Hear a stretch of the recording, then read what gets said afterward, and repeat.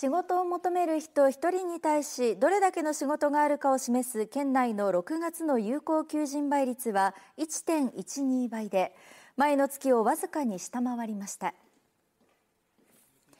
栃木労働局によりますと、県内の6月の有効求人倍率は 1.12 倍で前の月より 0.01 ポイント下回りました。雇用情勢は持ち直しの動きに足踏みが見られ、今後も物価上昇などが雇用に与える影響に留意する必要があるとしています。物価高とかですね、円安の影響等で、企業の体力もかなり消耗されているというようなところも見られておりますので、今後の情勢については非常にそういったところのバランスを見て、慎重に見ていく必要があるかなというふうに考えております。また雇用の先ぶれを示す新規の求人倍率は 2.02 倍で前の月を 0.04 ポイント下回りました。